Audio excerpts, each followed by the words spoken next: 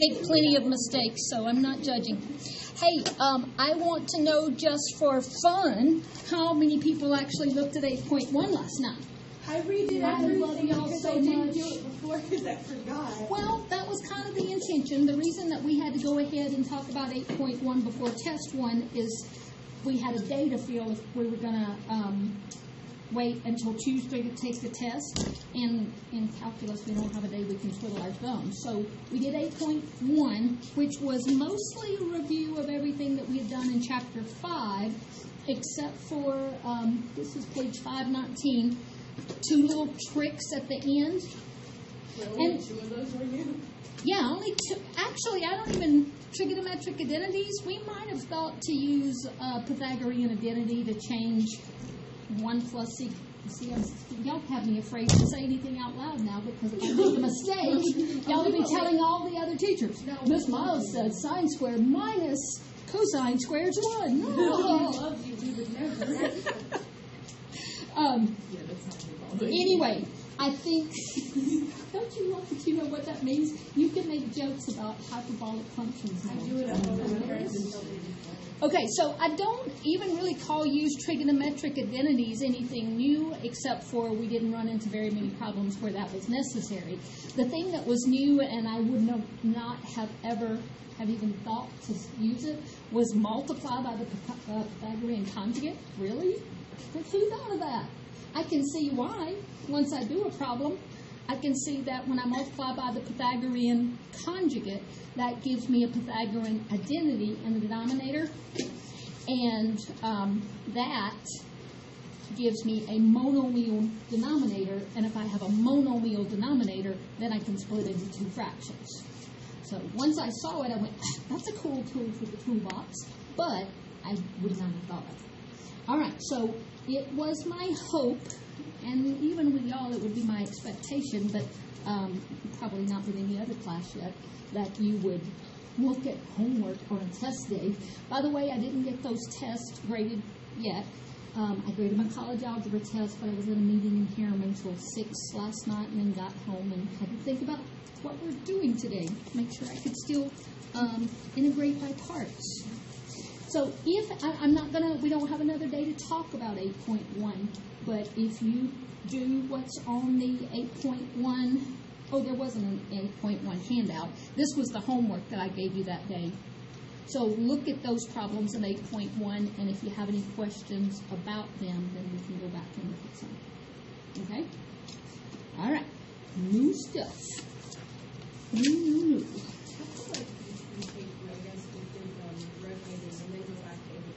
You know, I've thought about that. What does it do for us, I guess? We don't rotate anything else around any axis the rest of the semester. Yay!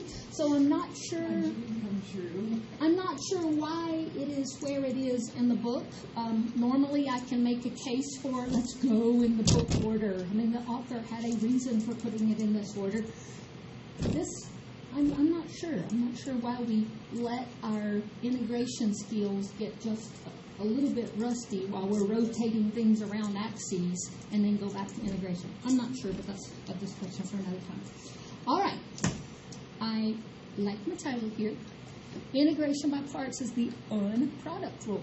We've known for most of our lives that we could take derivatives term by term, but you can't take derivatives factor by factor. You want to take the derivative of A times B. You can't just take the derivative of A and the derivative of B. You have to use the product rule. So, speaking of product rule, if I do take the derivative of a product, UV, with respect to X, then it's the first times the derivative of the second plus the second times the derivative of the first. We were born knowing that.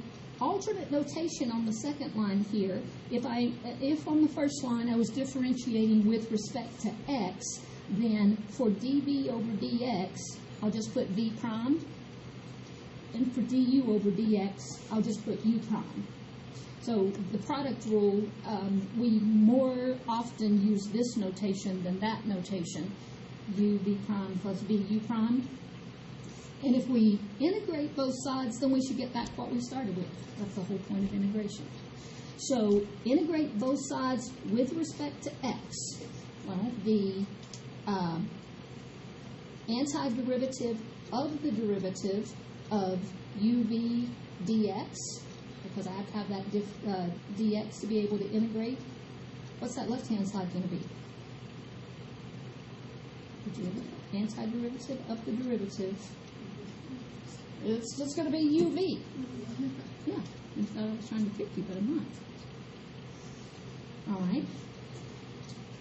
Let me, on the right-hand side, since I know that I can differentiate term or anti-differentiate term by term, let me write that as two separate integrals and say the antiderivative of uv prime dx plus the antiderivative of vu prime dx.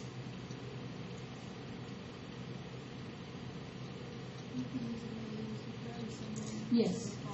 Yeah. Try to make one of them round and one of them pointy. All right. When we talked about, do you kind of remember the aha moment when you said, say, y prime is the same thing as dx over dy, and then you realized that the dx and the dy actually mean something, that they're the differential. If we multiply both sides by dy, we'd have the differential in x. Well, this is the differential in v. V prime dx is the differential in v. Yes, ma'am?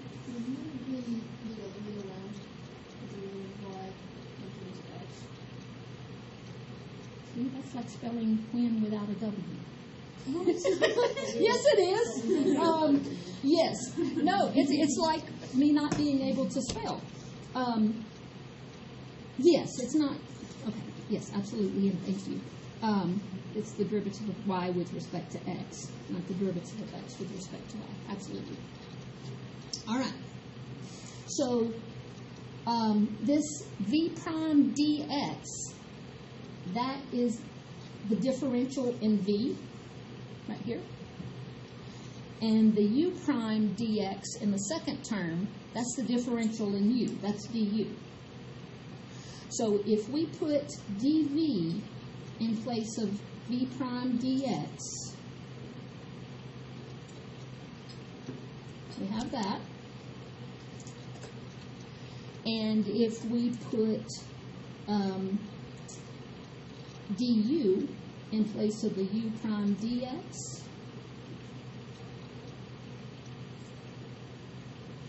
that's what we have.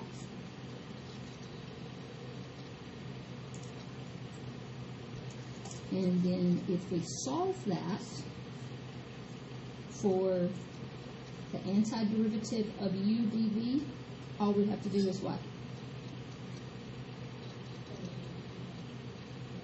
We're solving for this, just subtract that term.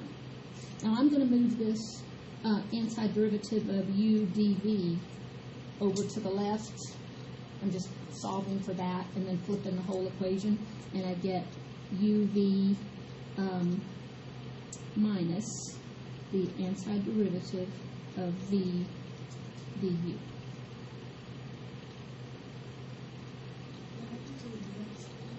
What happened to the dx? The v prime dx was the differential in v, and the u prime dx was the differential in u. All right. So there's not a big aha moment here because, yeah, we just manipulated a bunch of stuff, but what's the point? The point is, if we can get something in the form, if we can get the integrand in the form of some u times some derivative of v, then this becomes a formula for differentiating a product. And you just have to see it once to go, oh, that did just anti-differentiate a product. But that's what this formula is for. It's called integration by parts. If u and v are both continuous functions of x and have continuous derivatives, if we can write something in the form, the integral of u dv, then this right-hand side is simply a formula for the integration. And all you have to do is do one problem and see that it works by checking your answer, and then all of a sudden you have a way of anti-differentiating products, which we've never had before. Yes, ma'am? If it's a definite interval, does it only be continuous on the, Yes. Yes. Yeah. That's a good question. Then the integration by parts just doesn't apply. We have a lot of theorems in math that have, under certain conditions, this is true, and if those conditions are not met, then it doesn't say anything. It doesn't say integration by parts won't work. It doesn't say, it will, it won't. It doesn't say anything if you don't meet the conditions. All right, so I have a new formula. I kind of maybe understand where it comes from. I want to see it in action. Our first example, antiderivative of x times e to the x dx. If I had never heard of integration by parts, I might start thinking about substitution. Well, let u be e to the x. Well, that's not going to work, because then the derivative of that, we have an unaccounted for x, and it's not like we can just use formal substitution like we did before. So nothing that I knew before today allowed me to anti-differentiate that. Integration by parts, your success at integration by parts depends on picking the right u and the right dv, and there's a handy little acronym that's I haven't seen anywhere, but it didn't work. But I'll tell you that in a minute. Right now, I'm just going to say, for reasons known only to me, I'm going to let u be the x, and then dv is going to be everything else. It's going to be the e to the x dx. So that's the two parts that I have to pick out. You determine what u is. Once you determine what u is, dv has to be everything else. And then if I have u equals x, what's du? Or how would I find du? Yeah, that just means take the derivative of u, and the derivative of x is just dx, 1 dx. Now, if everything else is dv, then how do I find out what v is? Integrate. So I'm not putting any little stuff here just so you'll know what we did. You anti-differentiate e to the x dx. What is that? Just e to the x. So now we have four things. We have a u, we have a du, we have a v, we have a dv. And that's all this formula takes. So I'm going to rewrite this antiderivative. Now I'm looking at this, and I won't use formal substitution anymore, but I'm looking at this as being the product of some u, which is x, and some dv, which is e to the x dx. That's what the formula is for. So I'm just going to start plugging and chugging right here. The formula starts with u times v. There's my u, there's my v. So uv is x e to the x. And the formula says subtract from that the antiderivative of v du. V is e to the x, and du is dx. So that formula actually doesn't do the anti-differentiating in just one step, because I still have an indefinite integral right now. But now what I have is something that I can anti-differentiate. Just bring down that first term. And what's the antiderivative of e dx?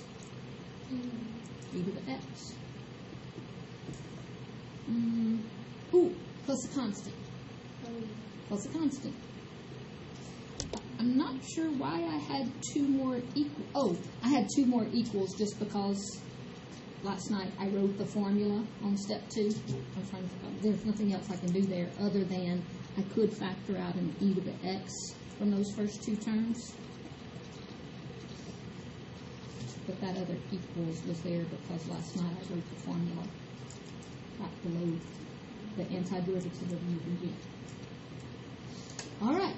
Yay, we have an answer, but not really meaningful to me until I check it and go, dang, integration by parts just worked. So let's integrate this by parts. Not sure what that dash is there for. That was just a typo.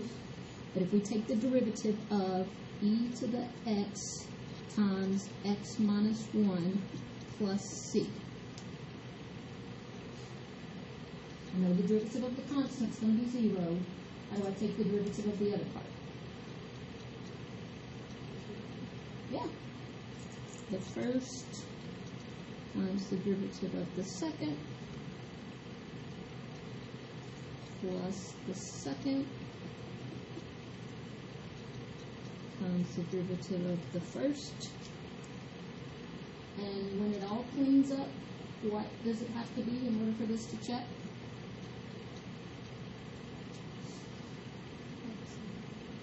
This guy that I started with, x e to the x.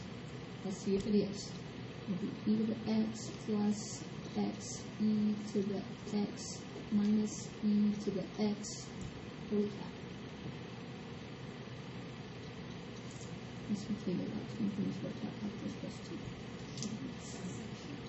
I'm pretty sure, because this is a math class, not a psychology class. All right. It worked. Certainly proving that it worked on one example doesn't prove that it works on all examples.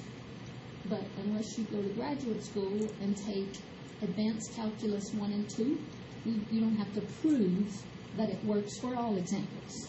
That's what I had to do in advanced calculus 1 and 2. Take everything that I learned in calculus 1 through 4 and prove it all. It was horrible. It's horrible, and I'm so glad I did it. Otherwise, I wouldn't know you folks. Aww. Okay, I said that success at integration by parts depends on choosing the right u. Once you choose u, everything else is pretty much set. You choose u, everything else has to be dv. You differentiate to find du, you integrate to find v, and then you plug it all into the formula. But if you pick the wrong u, you're just going to get something that doesn't work. Luckily, like I said, there's an acronym that hasn't failed me yet.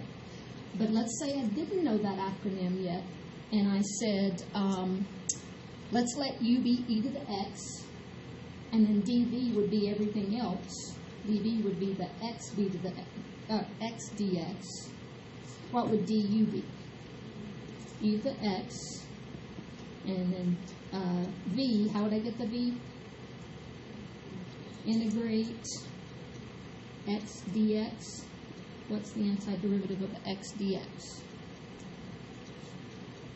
1/2 x squared.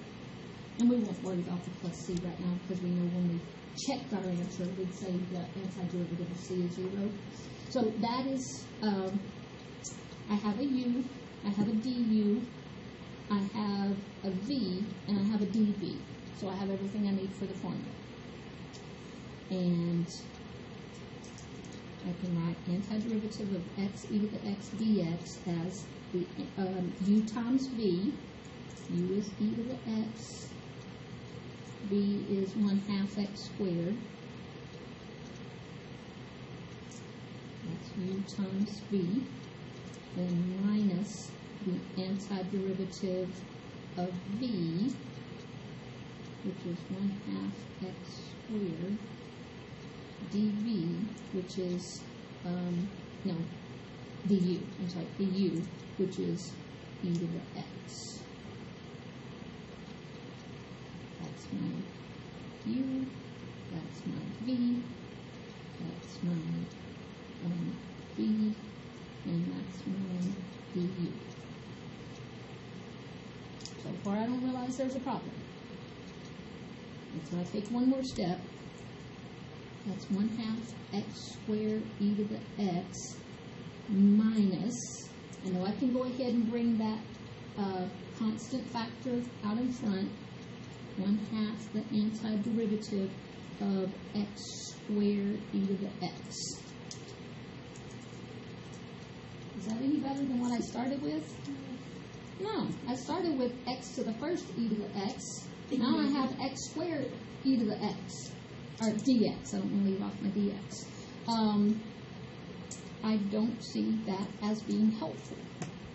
And so if you pick the wrong u, integration by parts may lead to something that's no easier to integrate than what you originally had.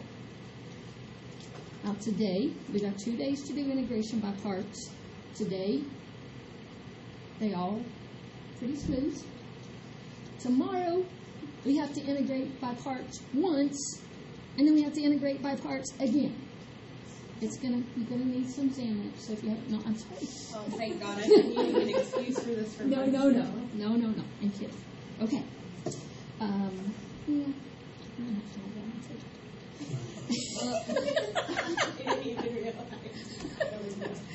You told 16-year-olds that we're going to need some. I'm 17, thank you. And then I said, I'm kidding, you don't need Xanax. Okay, let me show you these two things, and then I'll tell you about the fabulous acronym that hasn't let me down yet. I know y'all are so eager readers, you're reading ahead, but we have these general guidelines because every once in a while the acronym is not clear on a couple things. In general, let DV be the most complicated part of the integrand that we know we can integrate. If we have a 1 over 1 plus a squared, and I know how to integrate that, then I'm going to let that be DV, and I'm going to integrate it. I'm going to integrate the ugliest thing I can integrate. And then let U be whatever's left. You either pick your U and everything else is DV, or you pick your DV and everything else is U. And then DV always includes the DX, because if it doesn't, you can't integrate to get the V. The second box, if you just look at those 3 examples in number 1, in all 3 of those examples, I would say that that DV, the most complicated part, is the exponential or trigonometric part. So I would let DV be the exponential or trigonometric part, let U be the algebraic part, because it's easy to differentiate algebra. Certainly not certainly actually, in these 3, if you just said what's the most complicated part, I would definitely say either the natural log or the inverse sine. But after a bit of practice, you're going to learn that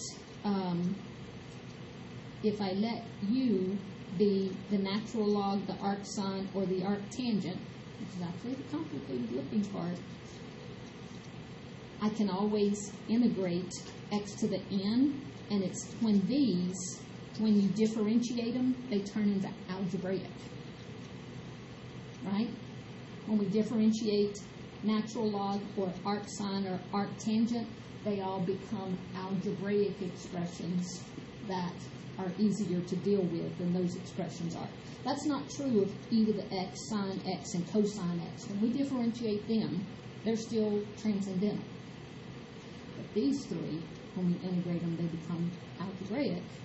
So I would let U be the natural log, the arcsine, or the arctangent.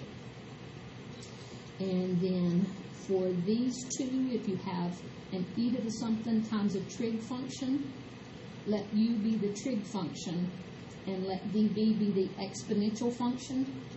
You can integrate the exponential function all day long. All right. Now these 2 boxes are in the book. My notes say what page? Page 515 and 520 is where I copied those two boxes. But here's the magic. I wish it actually spelled something. It'd be easier for me to remember. But the acronym LIATE, like I ate late or something. I don't know. That acronym, right at the top of your paper, it stands for logarithmic, inverse trigonometric, algebraic, trigonometric, and exponential. That's an acronym for choosing U. If any one of your pieces of integrand are logarithmic, then let that be U. But if you don't have any logarithms, say, do I have an inverse trig here? I don't have logarithms, but I have inverse trig. I'm going to let the inverse trig be U. If I don't have either one of those two, I'll let the algebraic portion be U.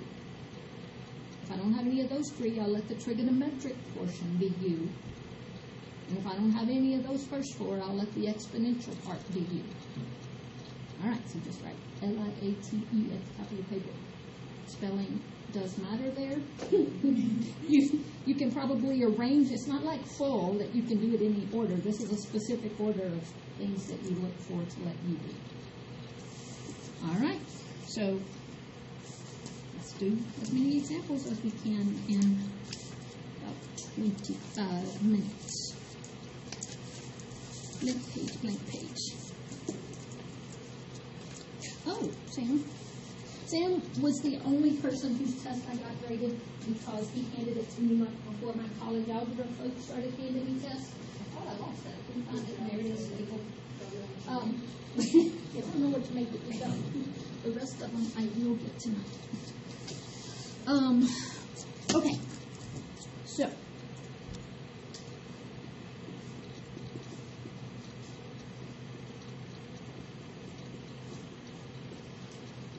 And start writing on a piece of paper unless it has a title. Or start putting. And a page number. And number 16.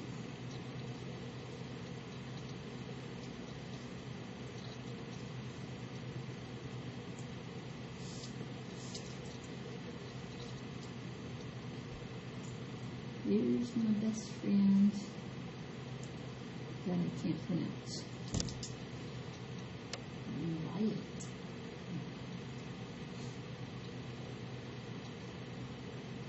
According to that acronym, what's the first one of those things that I have? I don't have a logarithmic, I don't have an inverse trig, but the algebraic portion is 5x.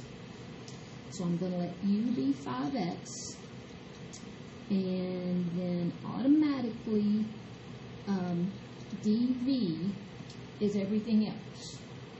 So what's dv? 1 over e to the 2x or e to the negative 2x, doesn't matter. Don't forget the dx, because without the dx you can't integrate the dv. Once you choose u, everything else is set. So what's du?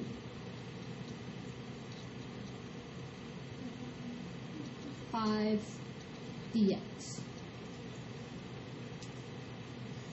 And if dv is e to the negative 2x, then v is going to be the antiderivative of that. And in order to integrate e to the negative 2x, what am I going to have beside it?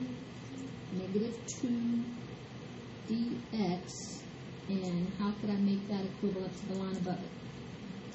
Negative 1/2 out front. All right, double check. Is that equivalent to the line above it? Yes, it is. Is this in the form e to the u with the derivative of the u right beside it? Yes. So what is v?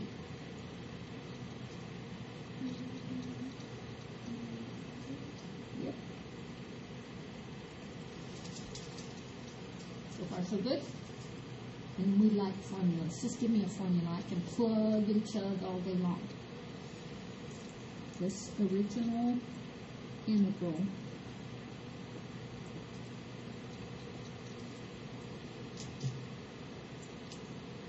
can be written as, I'm going to write, and I'm not going to write the formula. It won't take you long to get memorized. U times V is 5x times negative 1/2 e to the negative 2x. That's my U. That's my V.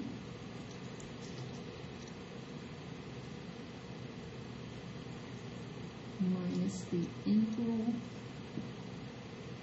of V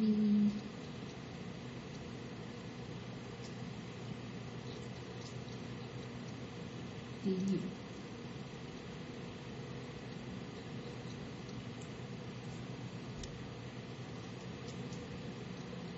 And let's just tune up, whatever you can. This is V, I'm sorry, this is V, and this is VU.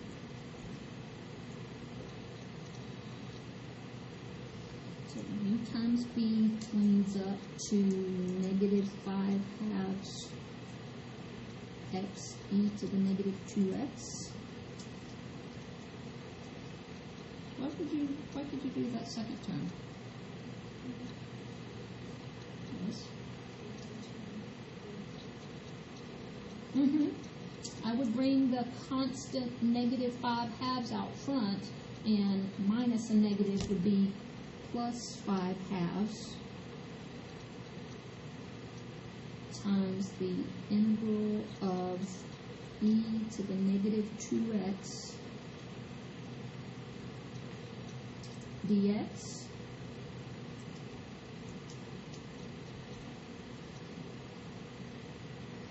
But to integrate e to the negative 2x, what do I have to have right beside it? Negative 2. And what's the only way that's equivalent to the line above it? A negative 1/2 that barely squeezes in front of that integral.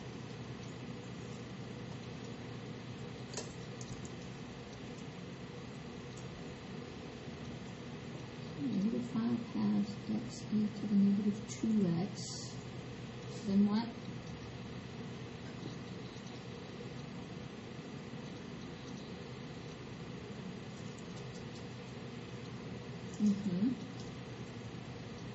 Minus 5/4 what?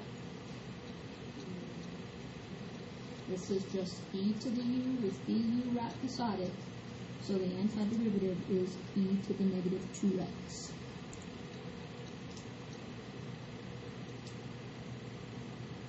And then, just to make one of the two tables go, I'm going to factor out a fractional coefficient.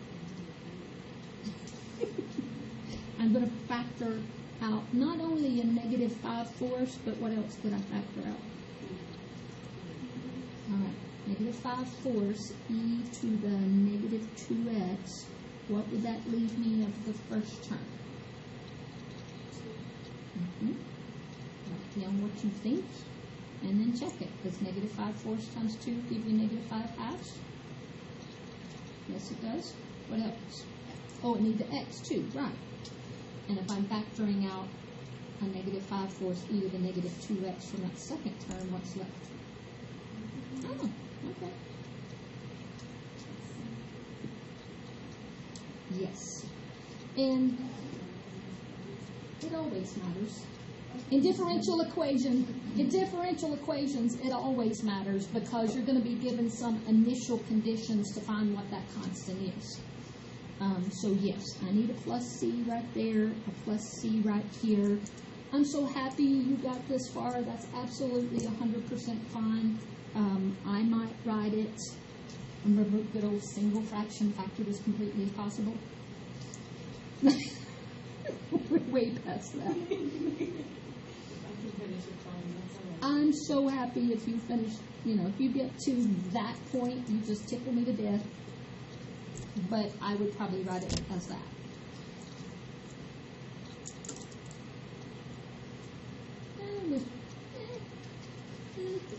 about that? It can always get worse, so. It will tomorrow. It won't tonight. It doesn't get better. Huh? The second problem Oh, yeah. The second would be natural log of x in parentheses squared with x in the denominator, or am I looking at the wrong thing? Number what are you? maybe 19 is the second problem. Oh, that's right. T times the natural log of t plus 1. Yeah. See, at first glance, I don't think it looks bad, but that's how calculus is. Something can not look I bad. think it might close. It's Yeah. like not Okay. fun. Let's not scare people who haven't looked at it yet. Oh, I do want to tell, look at the directions. This is important. And I whited out part of it, but I still remember what it said. Solve by the simplest method. Not all require integration by parts. Because you're learning to distinguish what's the easiest kind to do on this one, what's the easiest kind on this one. Now, it may be, and I don't know because I haven't looked at 19 yet, it may be that there was an easier way to do that problem other than integration by parts. But if not, we'll worry about that tomorrow. You know, free worry about anything. Don't forget that, though. Every once in a while, you encounter a problem that you go, I don't need integration by parts for that. Well, if you see that, don't do integration by parts. That's what we're learning, finding the best way to do each problem. So, number 18, you can probably think of what made me interrupt myself to say that. Number 18. No, I had that one. Oh, you see another one? No, I didn't saw it for you. Yeah, that Okay. one. You can let me do 1/T. Uh-huh. So, Oh my God, piece of cake. I mean, now. Can you believe that's so easy and obvious to you now? Could have been probably the last lesson, so. U is 1/T, and then du would be what? No, I mean I'm not doing integration by parts. Yeah, I think I can do this without integration by parts. If I let u be 1/T, then du is what? Yes, I'm seeing if you remember the negative. That's t to the -1, so when you differentiate it, you get -1 t to the -2, or -1/t squared. Which is pretty much what we have there, except for the negative. To integrate this, I need e to the u. Up here where I wrote du, I should have put a dt on that. This is e to the u, and this is the derivative of u right beside it. And what's that lack in being equivalent to line above it? Yep. Now that that's in the form e to the ugly with the derivative of ugly right beside it, what's the antiderivative of e to the ugly d ugly?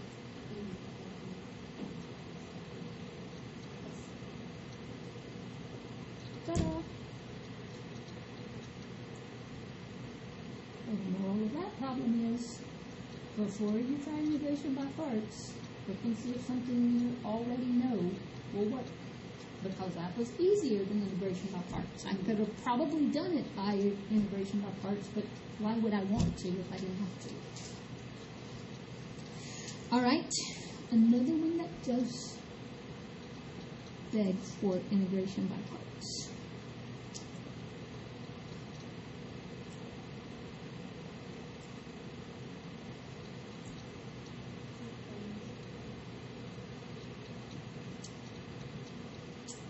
Do you see anything else that would work? Like, if I let u be 3x, I don't see that helping. If I let u be natural log of 3x, I don't see that helping. So I wouldn't think of anything else that I could do. And then I drag out integration by parts. I look up my acronym, and the first thing I notice that integrand has is what? Something before that. Oh, it has a logarithmic portion. So let the logarithmic portion be u. And that makes sense because when I take the derivative of the logarithmic portion, it becomes algebraic. And I love it when transcendental becomes algebraic. That's the ultimate t-shirt. Let u be the natural log of 3x. And then dv has to be everything else, which just happens to be easy to integrate. Yay!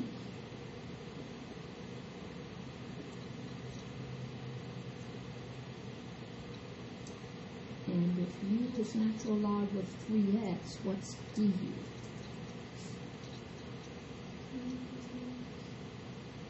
1 over u times the derivative of the u, and the derivative of u is what? Oh. So that's just 1 over x. The 3's cancel. 1 over x dx.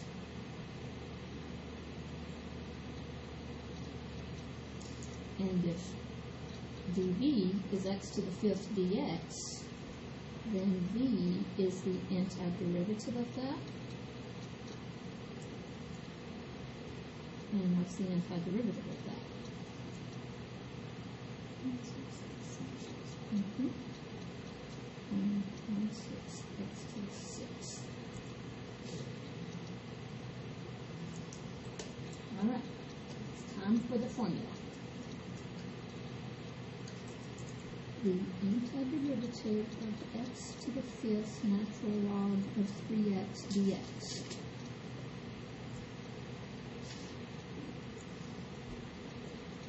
is u times v, 1/6 x to the 6 times natural log of 3x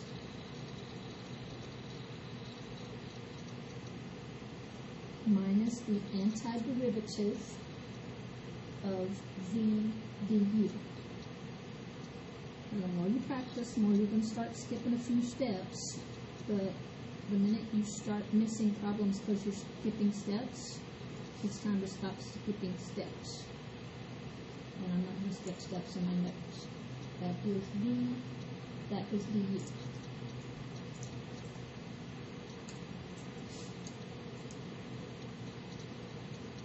Anything I can do to clean up the first term? No, not really. You said multiply both sides by 6 to clear out the fractions. I'd try.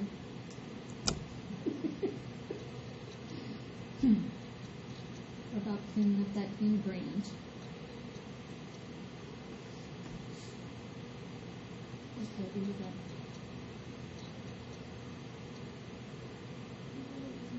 Mm-hmm.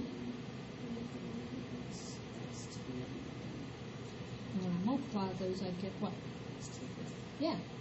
Or I don't think about it as multiplying by x to the -1. I think about it as x to the 6th divided by x to the 1st.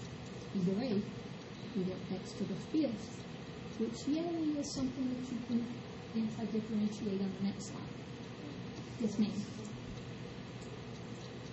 Are you okay before I started using the formula? Yeah. Okay, then let me label this.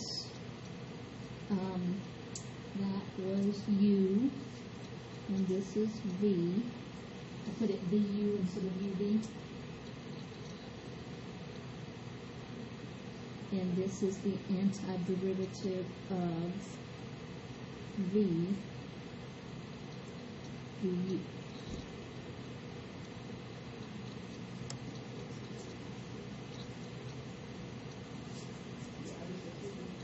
Okay. So 1/6 x to the 6 natural log of 3x minus 1/6 times what?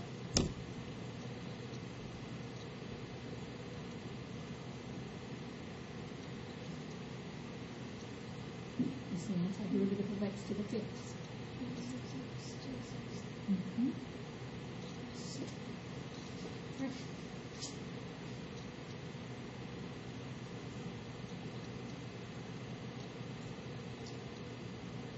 That could could multiply those and call that coefficient 1 over 36, but since I'm fixing to factor out I'll factor out a 1 over 36, and what else? 1 over 6, x to the 6. What will that leave me from the first term? I said 36, but I didn't mark down to it. There you go. Yeah, what does that leave me the first term? 6. Yeah. That check if you multiply it back real quickly. Yeah. And I'm factoring out the negative 1 over 36x to the 6. So all that's going to be left of that second term is minus 1. And I can either have the plus c inside the brackets or outside the brackets. Inside the brackets would be a different constant. Yeah, it doesn't matter. It's just a constant. And if you give me some initial information about x and whatever, I can find that constant. So I would leave it like that. I don't in particular see any reason to rewrite that. Would this be the same thing?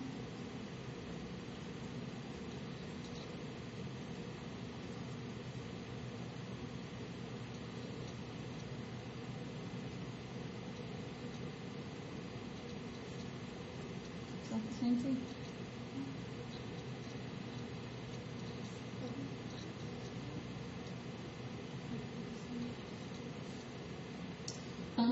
Well, everything. Yeah, I put the 6 back as the exponent of the 3x. There's no reason I have to do that. It's absolutely fine. I don't need the brackets anymore because it was this. Oh, wait. Yes, I do. The x to the 6 was outside. Oh, thank you, Emma. Yeah. Okey-doke. All right. We have time for one more. The only thing that made any of these get uglier is the definite integrals 43 to 52. They were ugly just because of the fundamental theorem of calculus. It just takes a little while to do that. 24 is worse, so we're not looking at that today. You want to see a whole page of integration by parts?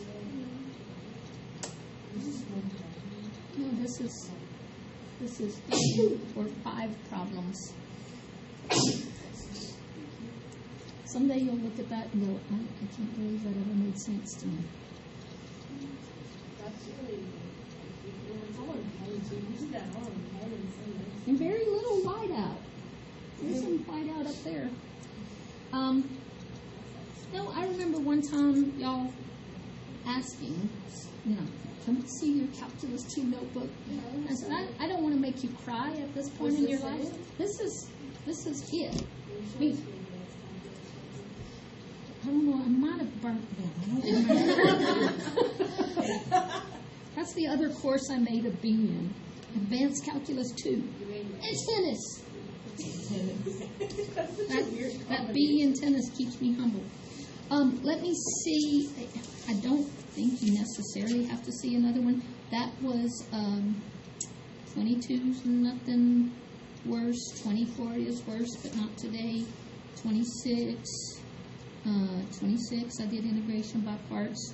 28, yep, not bad. 46. I remember doing it last night. It wasn't bad. Number 52 is only harder because it's a definite integral. And you don't even write this down. You can take a picture if you want to. But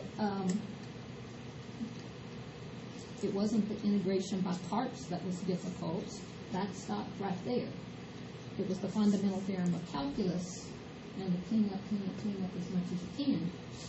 That took several more lines. Okay? Enough to try some tonight and drink extra coffee tomorrow. Integration by parts twice. And there's number 34.